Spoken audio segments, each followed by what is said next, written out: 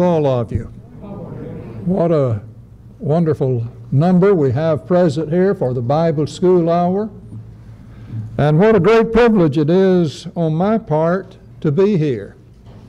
I appreciate so very much the honor and the invitation to come and to preach in a series of gospel meetings at the South Florida Avenue Church of Christ in Lakeland, Florida.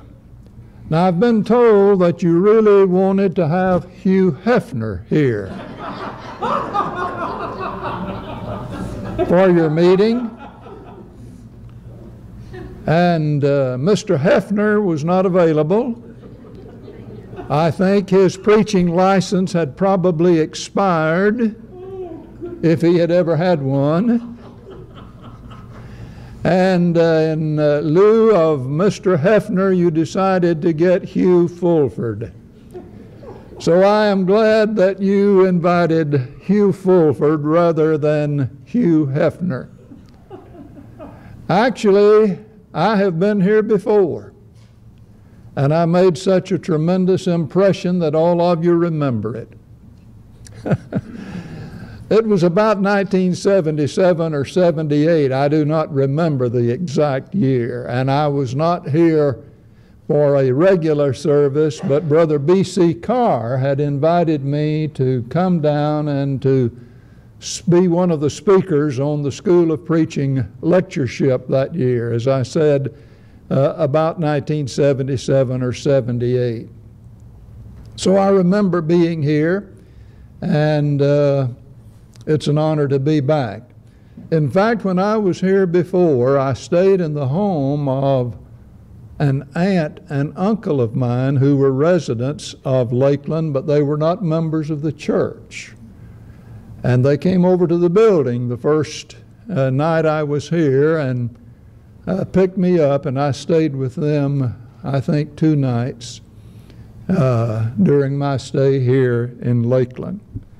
So I'm acquainted with Lakeland. I'm acquainted with the state of Florida, and I may have a little more to say about that as we go along through the week. If you have your Bible with you this morning, I would invite you to turn to Matthew chapter 25. Matthew chapter 25. We'll be reading the first 13 verses, and they record one of our Lord's well-known parables, known as the parable of the 5 wise and 5 foolish virgins. Let's read this text together. And I will be reading from, teaching from, and preaching from the New King James Version of the Bible. Jesus is the speaker, and he says, "Then the kingdom of heaven shall be likened to 10 virgins who took their lamps and went out to meet the bridegroom. And 5 of them were wise, and 5 were foolish. Those who were foolish took their lamps and took no oil with them. But the wise took oil in their vessels with their lamps. But while the bridegroom tarried, they all slumbered and slept. And at midnight there was a cry made, Behold, the bridegroom is coming. Go out to meet him. Then all those virgins arose and trimmed their lamps. And the foolish said to the wise, Give us some of your oil, for our lamps are going out. But the wise answered, saying, No, lest there not be enough for us and you. But go rather to those who sell and buy for yourselves. And while they went to buy, the bridegroom came, and those who were ready went in with him to the wedding, and the door was shut. Afterward the other virgins came also, saying, Lord, Lord, open to us. But he answered and said, Assuredly I say to you, I do not know you. Watch therefore, for you know neither the day nor the hour in which the Son of Man is coming. I grew up in a day and time, and here's where I will inject another bit of Florida into my life. I grew up as a young child and early teenage boy up in the panhandle town of Defuniak Springs. Has anyone ever heard of it? Well, I went to school there from the first grade through the 10th grade, and then we moved to Florence, Alabama. But I grew up in a day and a time and a place where neighbors were neighbors, and we freely borrowed items from one another. My mother might be cooking something and discover that she was in need of an item, and she would say, "Hugh, would you go across the street and see if you can borrow 2 eggs from Mrs. Harrison? Or would you go over to Ms. McHenry and see if I could get a cup of sugar from her? Or go over next door to Miss Huggins and see if I can borrow a cup of flour from her." We freely borrowed from one another. That was a part of life. We borrowed cooking items, we borrowed vehicles. We would loan a vehicle to someone else whose car might be broken down and they need transportation for the moment. We would loan money to one another. It was just a part of being neighbors, being family, and being friends. I've always enjoyed the comic strips. I always have enjoyed Blondie, Dagwood Bumstead, and how he and his neighbor Herb Woodley freely borrow tools from each other. And sometimes the other one would keep the other person's tool so long that he began to think that this is my tool, this is my saw, this is my hammer. And Dagwood would come to get his hammer back, and Herb would say, "No, that's not your hammer, that's my hammer." And they'd get in a big fuss and a big fight over whose tool that one's was. But the point is that we borrowed things from each other. And Jesus said in the Sermon on the Mount, Matthew chapter 5, verse 42, "Give to him who asks of you, and from him who wants to borrow from you, do not turn away." We need to be friendly. We need to be neighborly. We need to be helpful. That's a part, I think, of being a down-to-earth, everyday Christian. But at the same time, we need to exercise caution and restraint in this matter, as in nearly all matters of life.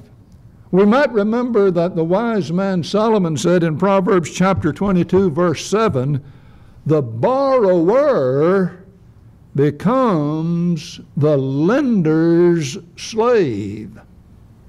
And if you've ever taken out a 25 or 30-year mortgage on a house or another piece of property, you know precisely what that verse of Scripture means.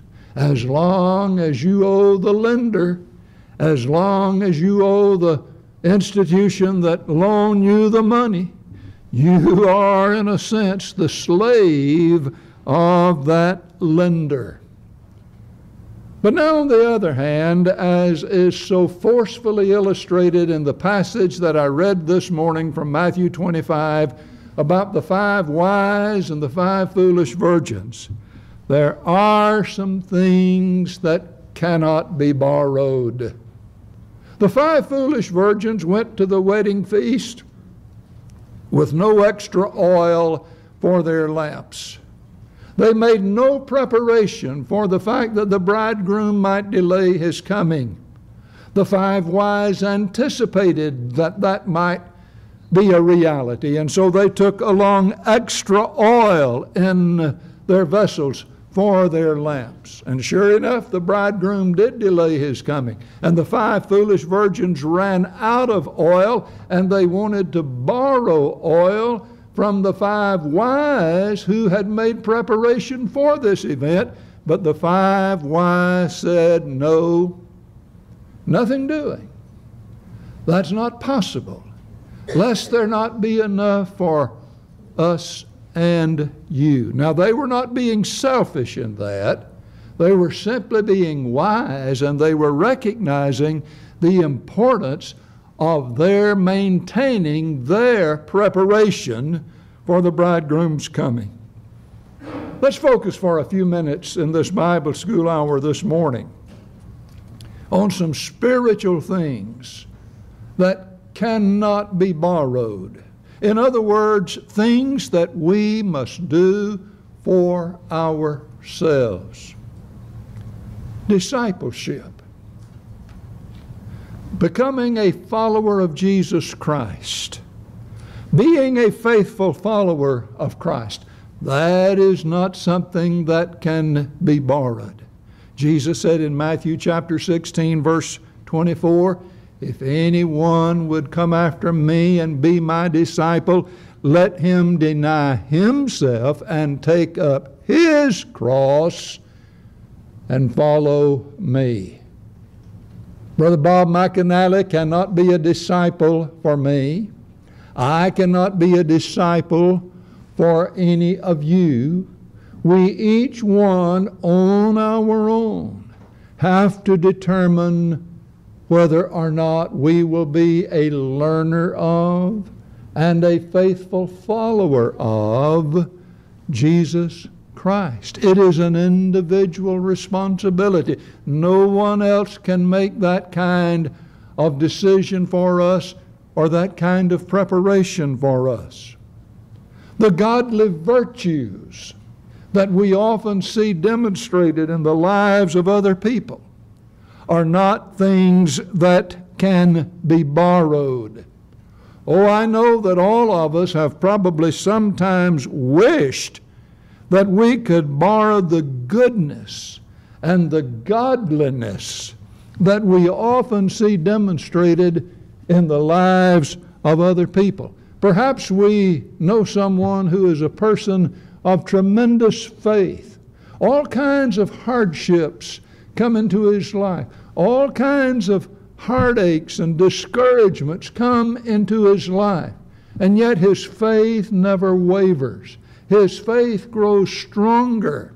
And we sometimes say, or perhaps at least think to ourselves, how is he able to bear up under all of the things that he is having to endure? How does he maintain such a strong faith? I wish I had that kind of faith. I wish I could borrow a little bit of the superabundance of faith that he seems to have. But that's not possible, is it? We cannot borrow the faith of someone else. We see someone who is particularly loving and kind, and we may think of ourselves as not being as loving and as kind as we at least always ought to be. There may be times when we're not very loving and times when we are not very lovable. There may be times when we do not show all that much kindness toward other people, and we wish that we could borrow some of the kindness and the love and the gentleness that we see demonstrated in other people. It makes no difference what people say to them or what people do to them. It doesn't seem to rattle them. It doesn't seem to cause them to lose their patience with people. It doesn't seem to cause them to fail to speak kindly to people. Harsh things may be said to them and about them, and yet nevertheless, they show love and kindness. And we wish that we could borrow some of that. And then what about the quality of patience? I have to admit that I'm not a very patient person. I'm like the fellow who prayed for patience and said, "Lord, give me patience and give it to me right now." That's the way some of us are with reference to patience. But there are others who are just the epitome of patience. Nothing ever seems to cause them to be impatient. Why can't I borrow a little bit of that fellow's patience? This woman seems to be so patient. Why can't, since she has so much of it and I have so little of it, why can't I borrow some of her patience? But it's not the kind of thing that can be done. What about a person's knowledge and grasp of the Scriptures, the Word of God? Do we not know people who have a tremendous knowledge and understanding of the Word of God, and we wish that we could borrow just a little bit of that person's knowledge? I'm thinking now of the great gospel preacher Gus Nichols, who died in November of 1975. Brother Gus studied the Bible 5 hours every day of his life once he became a preacher of the gospel. Brother Nichols was the first one in his family to obey the gospel. He was up in his older teenage years when he heard the truth and obeyed the gospel. Brother Nichols worked as a farmer. He worked as a coal miner before he ever became a preacher of the gospel. But once he became a preacher, he devoted himself to a study of the Bible 5 hours a day. The story is told that he was preaching in a gospel meeting in a certain place. And as was always true of a Gus Nichols sermon, it was chock full of Scripture. One Scripture after another, quoted from memory, out of the great overflow of his hours of study, to drive home the tremendous truths that he was seeking to put across to his audience. And on this particular evening, as he stood at the doors of the auditorium and people were coming out and speaking to him and complimenting his sermon, one lady came by and shook his hand and said to him, "Brother Nichols, I would give half of my life to know the Bible as well as you do." And Brother Nichols said, "That's about what I've given. That's about what I've given." We cannot borrow someone else's knowledge.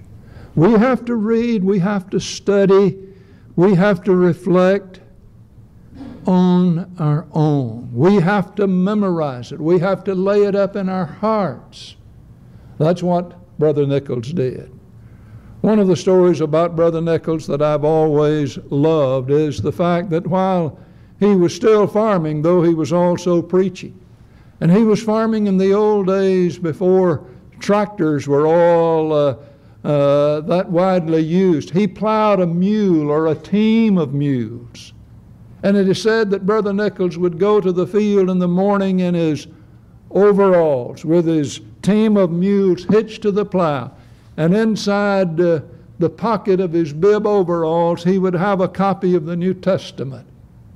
And as he started at the end of one row to plow to the other end, he would pull out that New Testament and he would read a verse of Scripture over and over until he got it pretty well in his mind.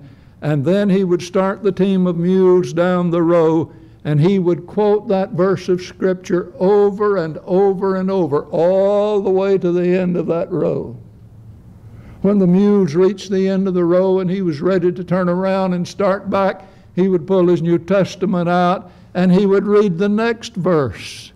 And he would get it in his mind. And then all the way back up the row, he would repeat that verse over and over and over in his mind. That's what it takes in order to have a knowledge of God's Word. Now, we often see people with an abundance of these good and godly virtues: faith and love and kindness and patience and humility and a tremendous knowledge of God's Word. And we wish that there might be some shortcut to these, some way that we could just borrow some of these qualities from these people who have such a superabundance of them. But that's not possible. If we have these qualities, if we are to have these qualities, we have to develop them for ourselves. You remember Peter's words in 2 Peter chapter 1, verse 8, where he is talking about what we call the 7 Christian graces? He says, "For if these things are yours and abound, they make you to be neither unfruitful in the knowledge of our Lord and Savior Jesus Christ, neither barren nor unfruitful in the knowledge of our Lord and Savior Jesus Christ." If these things are yours, and the only way they can become ours is by our own personal development of them. They cannot be borrowed. What about worship? Is worship of such a nature that it can be borrowed? Hebrews chapter 10, verse 25 reminds all of us, not forsaking the assembling of ourselves together as the manner of some is, but exhorting one another, and so much the more as you see the day approaching. Can we loan out our responsibility to assemble with the saints to someone else? Can someone else do that for us? The story is told of 2 men who were out on the lake one Sunday morning fishing. They'd been out there a couple of hours on Sunday morning, enjoying a beautiful day on the lake fishing, and finally one of them had a pain of conscience. And he turned to his fishing partner and he said, "You know, we ought to be ashamed of ourselves. Out here on the lake on Sunday morning fishing when we ought to be in church." And his fishing partner said, "Oh, I couldn't have gone this morning anyhow. My wife is sick." Hello? I wouldn't have been able to go to church this morning because my wife is sick, but that did not keep me from being able to get out on the lake and fish, or, as the case may be, to get out on the golf course and play golf, or whatever it is that one might choose to do over doing what the Lord has commanded all of us as Christians to do on the first day of the week. What about the individual acts of worship? Can they be borrowed? Can someone else take the Lord's Supper for me? Would it do any good if today I were not in the services of the church and I said to my wife, "Now, honey, when you go to church today, you partake of the Lord's Supper for yourself and then you partake of it for me. When you go to church today, you sing for yourself, but then also sing for me. And when you bow your head in prayer as the prayer is being led, you not only pray, but you also do my praying. And when you lay by in store, when the collection plate is passed, don't only put in what you plan to give, but put in for me as well." Is that the way it works? Can we borrow the individual acts of worship? Are those by their very nature not such as, but what we each one individually must do them? What about the rearing and the guiding of our children? Is that something that can be borrowed? Can we borrow the government or the public school system or even the church to do our child rearing for us? Can I neglect my responsibility as a father? If I were a young father with young children still at home, could I neglect my responsibility and say, I'm going to borrow the government to train my children for me. I'm going to borrow the public schools to train my children for me. I'm going to borrow the church to do the spiritual training of my children. That's not the way it works. Paul said in Ephesians chapter 6 and verse 4, "And you, fathers, do not provoke your children to wrath, but bring them up in the nurture and the admonition of the Lord." That is an individual responsibility that every Christian father sustains toward his children. Paul wrote to the young preacher Timothy in 2 Timothy 3:15 and said, "And that from childhood you have known the Holy Scriptures, which are able to make you wise for salvation through faith which is in Christ Jesus." Well, where had Timothy from childhood been able to learn the Holy Scriptures? Go back to the first chapter of 2 Timothy to verse 5, where Paul says, "When I call to remembrance the unfeigned," that means the unpretended, the unhypocritical, in other words, the genuine, "when I call to remembrance the unfeigned faith that is in you, which dwelt first in your grandmother Lois and your mother Eunice, and I am persuaded in you also." Lois, the grandmother, Eunice, the mother, had played a role in the shaping of young Timothy's life. The reason that Timothy had known the Holy Scriptures from childhood is because he had a godly ancestry that had recognized its responsibility to teach him the Scriptures.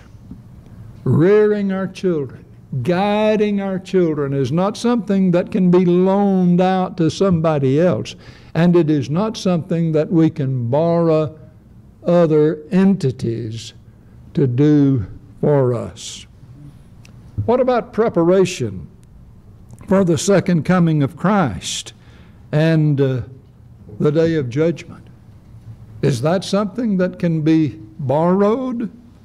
Go back to our text.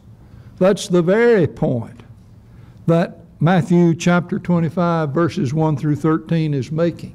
That's the very point of the parable of the 5 wise and 5 foolish virgins, that preparation for the second coming of Christ and the day of judgment is something that each one of us has to do for himself or herself.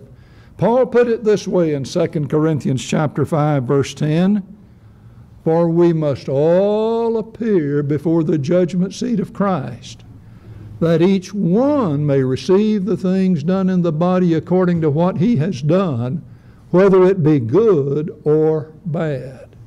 I often point out that this one verse of Scripture stresses both the universal and individual or personal aspect of judgment. The final judgment is universal in that all will be there. We must all appear before the judgment seat of Christ, but the judgment will be carried out on an individual, person-to-person basis. Each one will be judged according to what he has done in the body, whether it be good or bad. In Romans 14:12, Paul said, "So then each of us must give account of himself to God." Judgment is universal. Everybody will be there. No one will escape it. But when we stand there, we are going to be individually responsible for our own lives. And that brings us to the final point of this message. Obedience to the gospel. Is that something that can be borrowed? Can someone else obey the gospel for me? Can someone else obey the gospel for another person?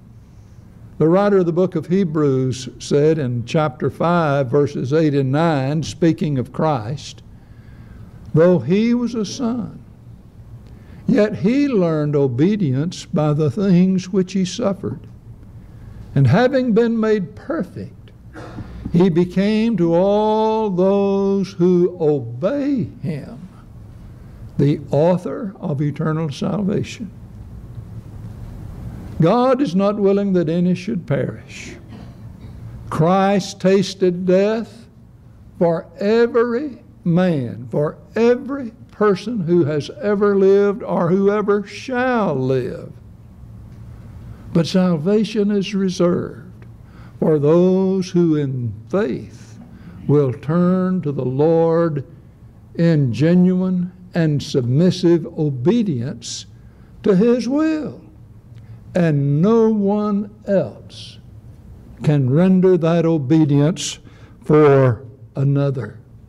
In His Sermon on the Mount, Jesus said, not everyone who says to me, Lord, Lord, shall enter the kingdom of heaven, but he who does the will of my Father who is in heaven. Matthew chapter 7, verse 21. Salvation, entrance into the kingdom of heaven, is dependent upon personal obedience.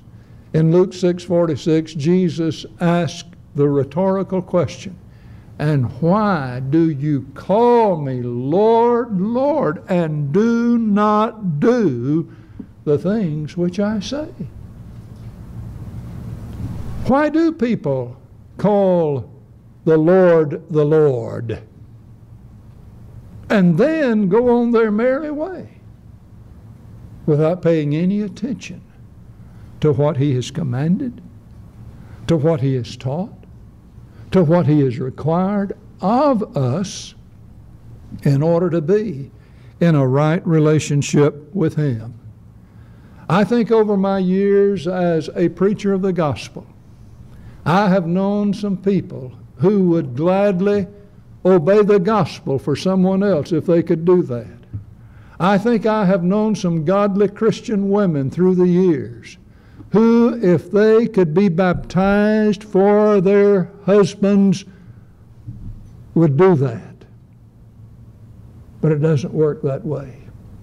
I've known some fathers and mothers who have become greatly concerned about their children who have reached the age of accountability and on past the age of accountability, who themselves as children, as young people, have never yet obeyed the gospel. And those parents would gladly be baptized for those children if it would do any good. And I know some adult children who have come to a knowledge of the truth and have obeyed the gospel and have become members of the Lord's church, who, if they could obey the gospel for their parents who are yet in religious error, would gladly do that. But again, it doesn't work that way. Obedience to the gospel is an individual responsibility. There are two interesting verses in the 6th chapter of Galatians. Verse 2 of Galatians 6 says, bear ye one another's burdens, and so fulfill the law of Christ. There are many ways in which we can help one another. Many ways in which we can borrow from one another, lend to one another, help one another, encourage one another, and bear one another's burdens. And that's what Paul tells us we're to do. Bear ye one another's burdens. And so down in verse 5, it is interesting that Paul, just a few words later, would write, For each one shall bear his own burden. That sounds like a contradiction, doesn't it? Bear ye one another's burdens. Verse 2. Each one shall bear his own burden. Verse 5. But we have to understand that the nature of the burdens are different. There are some burdens that we have in this life that we can mutually bear with one another, that we can help one another with. But there are other burdens in this life, there are other responsibilities in this life that no one else can bear for us. They're the kinds of things that cannot be borrowed, the kinds of things we've been talking about this morning in this lesson. And that's where each one of us will become responsible for bearing our own burdens. Well, it's good to be with you this morning. Still 2 or 3 minutes before our time's out, but I've said everything that I intended to say during this Bible school hour. And so since I'm through, I will quit. And someone said, well, that's rare for a preacher, for him to quit when he's through, because they've sometimes heard preachers speak who were through several minutes before they quit. And you may find that to be true of me before this meeting is over. But at least this morning for the Bible school hour, this is the message. I commend it to us. I hope it's a good way maybe to get us started in the meeting as we think about our personal and individual responsibilities.